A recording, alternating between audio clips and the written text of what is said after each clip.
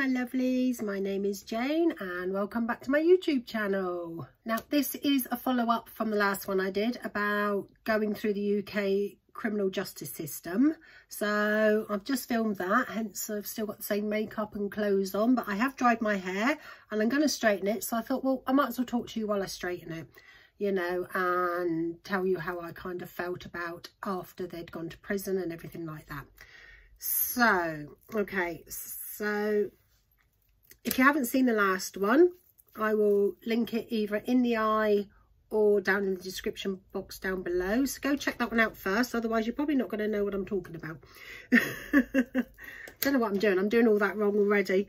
So, yeah, so we got to where they'd gone to prison. And how, you know, on that day that I got home, I completely fell apart and I was just, let's say, heartbroken, absolutely heartbroken, devastated, in shock. It was just all of those things. So this all happened on the Friday. So on the Saturday, it was just, oh, I didn't want to do anything. I was lethargic. I was in tears. I couldn't stop crying, you know, because it, like I said in the last one, it doesn't just affect the person that's gone to prison. It affects everybody around them that's close to them. And, you know, I was just in tears all the time. It was just horrible, you know, and I just wanted to hear her just to tell me she was okay. That's all I wanted to know, is if she okay. Just going to go in with my keratin heat spray. Not much left in this one, but I have got a new one. I've just changed the packaging. And, you know, that's all I could think about, is what she's doing, how is she feeling, you know, and mainly, is she okay? You know, that was the main one. It's like, is she okay? You know, because of her mental health and everything else. I was just worried sick. So on the Saturday, I phoned work and I said, look, I'm a mess. I said, I'm a complete mess. I said, I can't stop crying.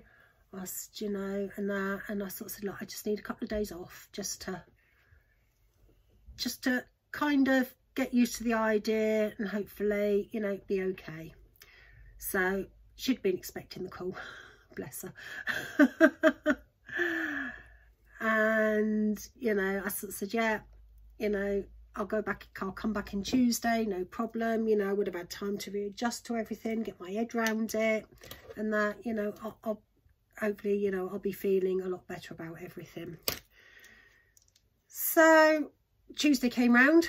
No, before that, let's say Sunday is pretty much the same, tears all day, you know, just praying for a phone call, just to hear that they're okay, and, you know, still hadn't heard anything, which just made everything worse. Same again the Monday. On the Tuesday evening, I actually got a phone call and I'm like, oh my God. Now, they hadn't sorted out her phone credit or anything like that because she hadn't been there very long, but they had allowed her, apparently she nagged the living bejesus out of them. They had allowed her a 5-minute phone call to me, you know, just to sort of say that she's okay and, you know, what I need to do. Because in the prison system, if you haven't got a prison number for that prisoner, you can't do anything. You can't write to them, nothing. So everything's got to be done through this number. So, you know, once I've sort of found out she's okay, it's like, give us your prison number. I need your prison number. At least I can write to you, you know, while you're not getting phone calls and things. And so I grabbed all that.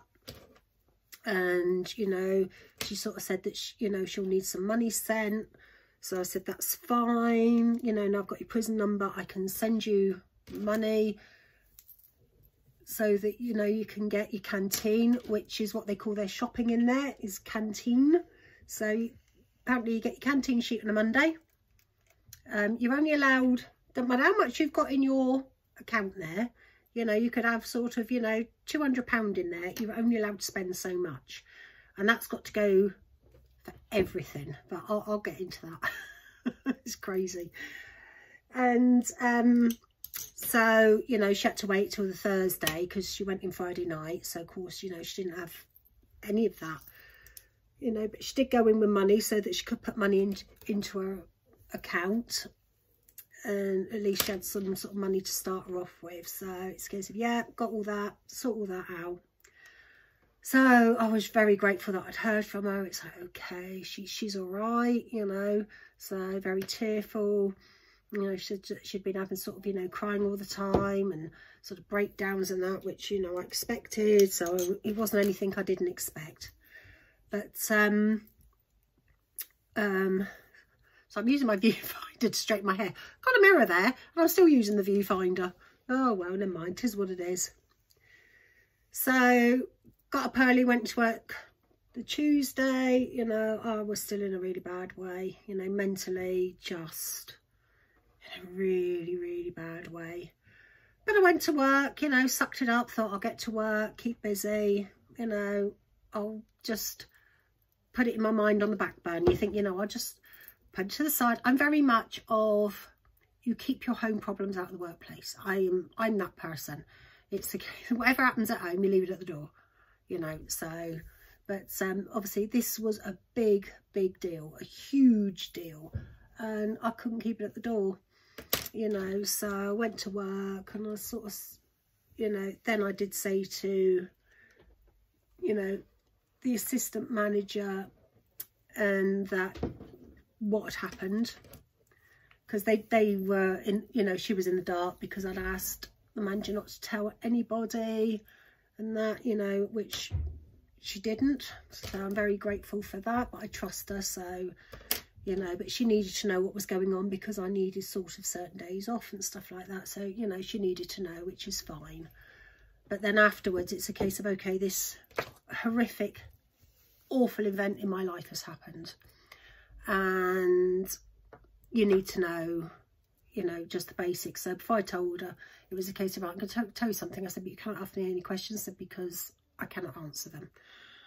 I said, you know, I said, I'm not allowed to answer them, you know, because this person sort of said, you know, she wanted as fewer people to know as possible the details.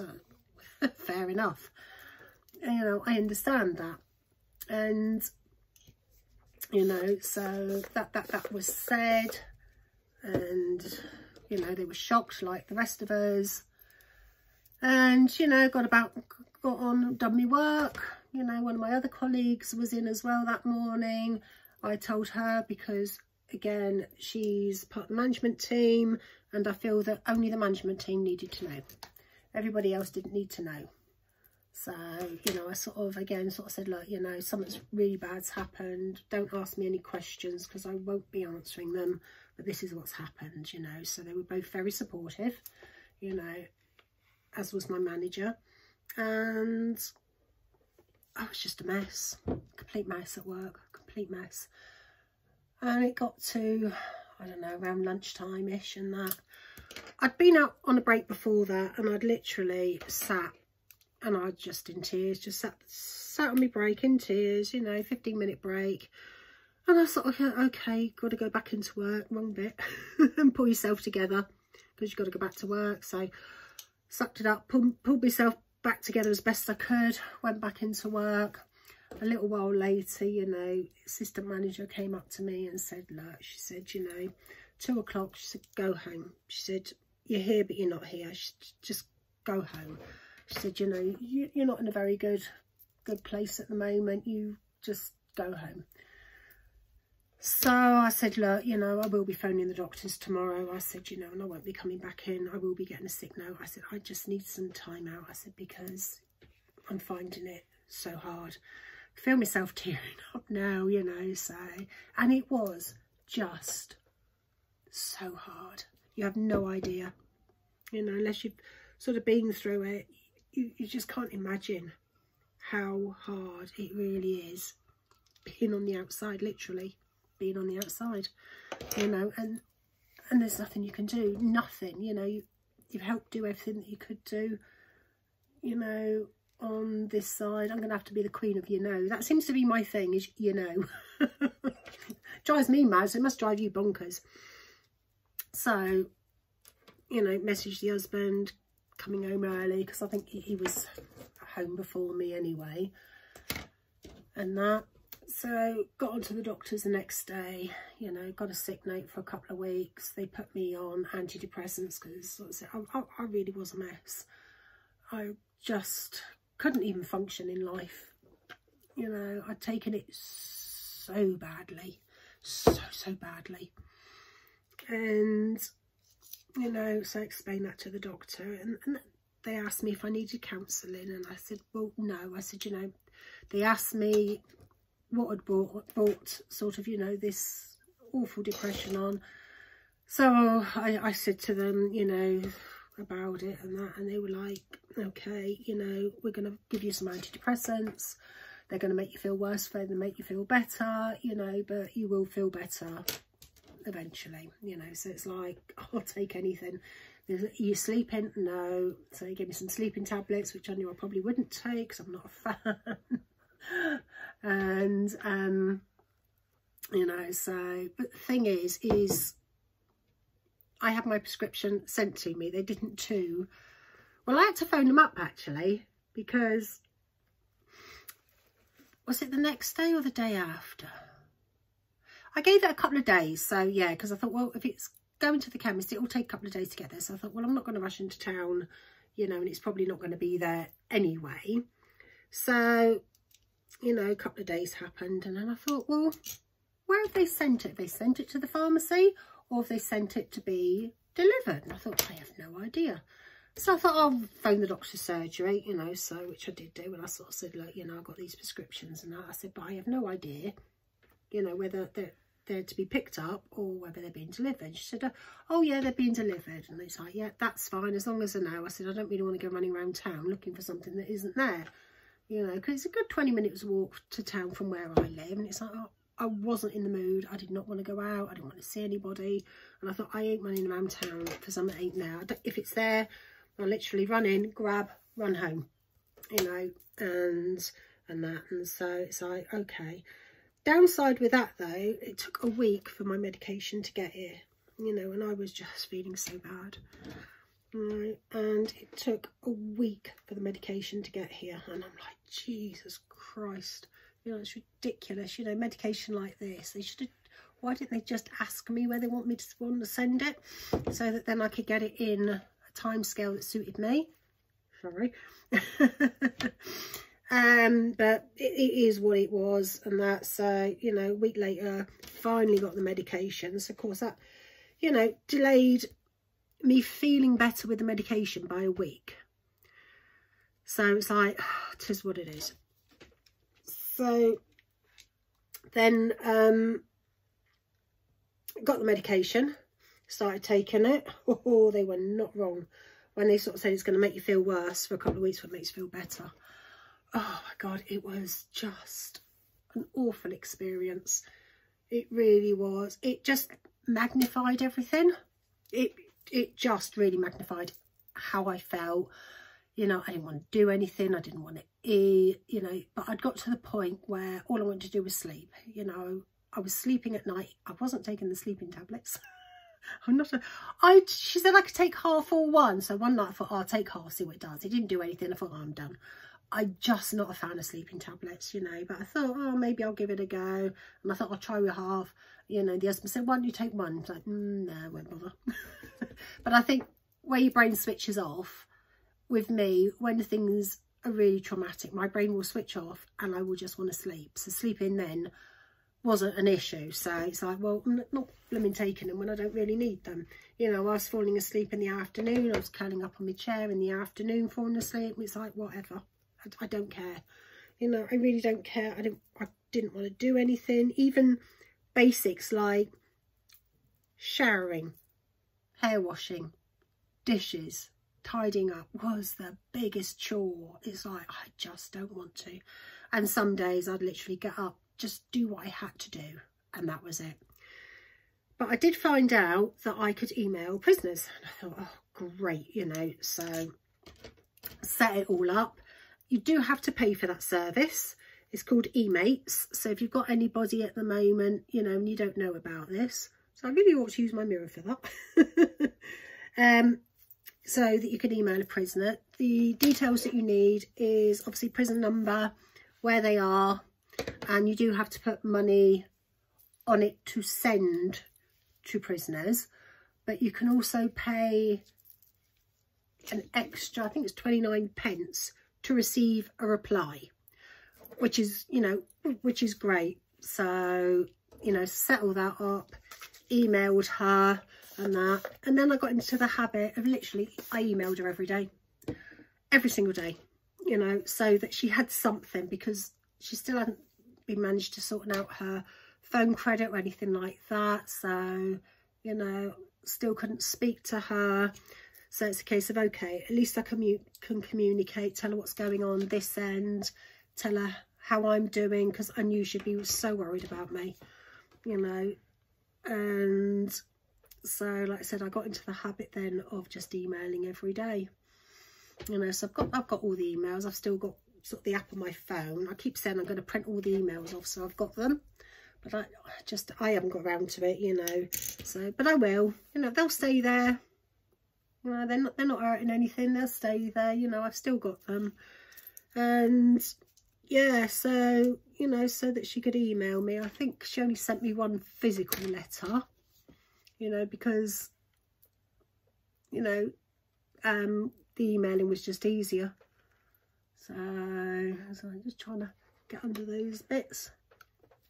So yeah, so I'd literally sort of do what I had to do in the morning, get myself sorted, housework, get dinner ready, and then I'd sit down with a cup of coffee and I'd email her. And like I said, you know, and this went on the whole time she was in there. Finally, I can't remember after how long, you know, started getting regular phone calls. And to begin with, the phone calls were just heartbreaking. You know, I'm scared, I'm stressed, I can't stop crying. And I want to come home, I want to see my family, I want to see everybody. You know, it was just heartbreaking. So of course, every time the phone rang, it was like, oh, you know, I hope today's a better day for her. I really do. You know, some days were, some days weren't. You know, it's yeah, those phone calls were just so hard, especially when she's like, I want to come home, can you just come and get me? And it's like, no, I can't. You know, I said, but I can come and visit, I'll sort that out. So it's a case of me feeling really depressed and heartbroken and that, and then of course getting these phone calls from her of how that she's not doing well, and how that there wasn't, you know, a wing for people with mental health issues, and that even though she was seeing the mental health team, she didn't think that they were taking her seriously and listening to her. So that was a bit of a bane of contention with her and with me, you know. So it got so bad at one point where I phoned the prison. I was worried to death. So I phoned the prison and I sort of said, look, you know, this is what's happening. You know, she feels that she's not being taken seriously. She's having a mental breakdown and everything else. She just cries all the time. What they'd said to her, right, is when she was like having a nervous breakdown, was to lay in her bed and breathe. Really? That was it. It's like, are you having a laugh? They did up her medication because she was on medication for anxiety. She got severe anxiety and that before she went in, but they did up her medication, you know. But obviously, like anything, it takes its time to actually do anything. So they'd upped her medication, but that's about all they'd done. You know, that's why in the end I just intervened. You know, I just phoned them up and said, look, you know, this isn't on. You know, she's in such a state and nobody's listening to her, and this is what the mental health team is all about, you know, and they're just not doing what they're supposed to be doing, basically. So apparently that did help. You know, when I got another phone call, she sort of said, you know, that it did help, because somebody, literally after I spoke to somebody, they went to see her straight away, which is a good thing. It's a case of, well, at least they took me seriously. You know, so at least they took me, yeah, at least somebody takes me seriously. So that was one good thing, you know. And, you know, she did sort of start to settle down after a while. She'd made a few friends in there. She wouldn't go out to eat or anything. Because she was in induction wing, it meant that she had her own cell at that point, and she had like a toilet and a shower and a sink.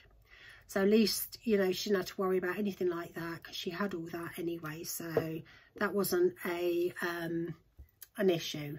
So, which was great. So, you know, she would literally shut herself away. To begin with, she wouldn't go out for meals. She wouldn't go mix with anybody, because she was terrified, absolutely terrified of the other people. You know, we don't know what they'd done. You know, I do know bits now.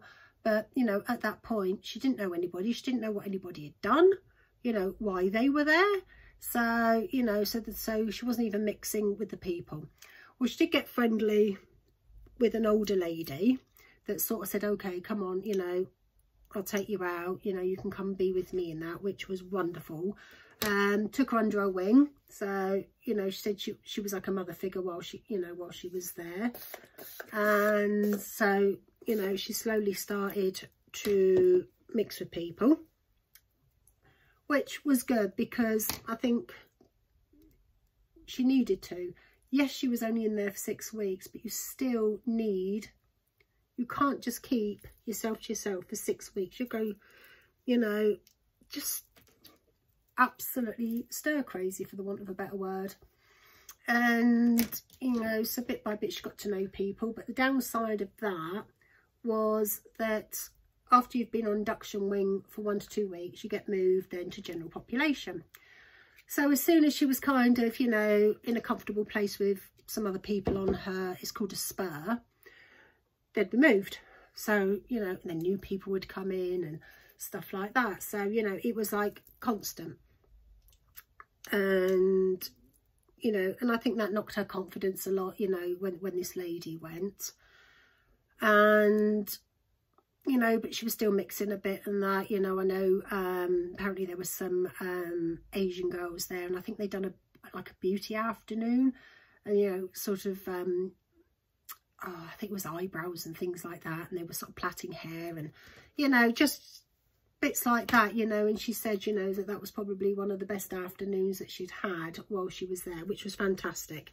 You know, she said that she'd had a laugh with these girls, but she also said, this is one thing that I pointed out on this phone call, that yes, the wardens would have seen her laughing, mucking about, this, that and the other, but that was a front. You know, I think a lot of you can relate to putting on a front, you know, and like she said, that was a front. That's what wasn't how she was feeling or anything like that. That was a complete front. So she felt like she wasn't being taken seriously by mental health because of that. So, you know, that was another thing that I pointed out on this phone call. It's a case of, well, yes, you know, she's putting on a front in front of other people, you know, trying to sort of, you know, mix in a bit and do the best she can. Don't knock that over. Just do the best she can, you know, in a really tough situation. You know, so, which is what any of us would do. God forbid, you know, I don't think I'm ever going to go to jail. You know, my age, I've been a good girl all my life, you know, so I won't ever experience it, you know. But this is the only way that I've experienced anything like this, you know, is through them. So, you know, so we did sort of clear all that up and that, but she still felt that the mental health team just wasn't brilliant and that, you know. So, but she'd got friendly with this girl. I think she was in the cell next to her, and she, you know, they'd spend a lot of time in each other's cells and they got on really well. And I think they were similar in age. I can't remember, a bit younger or something. So after, I think it was about a week and a half-ish, yeah, it must have been. One of the wardens, guards, whatever they're called, officers, came along and sort of said, you know, that needed to move her out of single cell into a double, and would she like to share with this other person because they get on so well. So they were like, yeah, fantastic. So she was moved, but she was still on the same induction wing. She was still on the induction wing. The only reason she was still on the induction wing is because there was no space anywhere else for her in the prison, you know, which is quite scary when you think about it, you know, that it's so busy that you can't even move anybody from the induction wing. You know, so if you wonder what I was using the GHD Duet Styler. I was meant to have said at the beginning, but I completely forgot. So yeah, so that's why she ended up on the induction wing a lot longer than she should have been, you know. And then I think it was about 2.5 weeks later, I get a phone call. I was walking down the beach, actually, with my sister at the time, sort of saying, oh my God, I've just been told that I'm moving over into general population, into the, is it Red Wing or something like that? I can't remember the name of it now. She said, like, that's the worst in the whole of the prison system, and you've got all the murderers, the rapists, you know, and everything else. And she was freaking out, absolutely freaking out. Just going to go in with some Olaplex oil. So she said, you know, I'm just about to have lunch now, and then, you know, while I'm locked in at lunchtime, I've got to pack up all my bags and be moved over. But the good thing about it, if there is a good thing about it, is the girl she was sharing a cell with was going over with her, and she was going to keep sharing the cell with this same girl. So that was a blessing in disguise. So at least she wasn't going on her own or anything like that, because obviously with the other girls she'd got friendly with that had moved on, she didn't know where they'd gone to. So she couldn't guarantee that she was going to end up anywhere with, you know, the people she already knew. But like I said, you know, she got lucky. She got moved over with her cellmate, which, you know, made the transition easier. But she was petrified. Like she said, you know, being on induction wing's one thing, you know, because it's small and that. But being on a general population is something else, you know, especially when it's classed as the worst wing that there is there. So that's it for this one. I hope you enjoyed this one. Like I said, if you haven't seen the first one, go check it out. You know, it will give a bit of a backstory to how we got here. So thank you for watching, my lovelies, and I will see you all in the next one.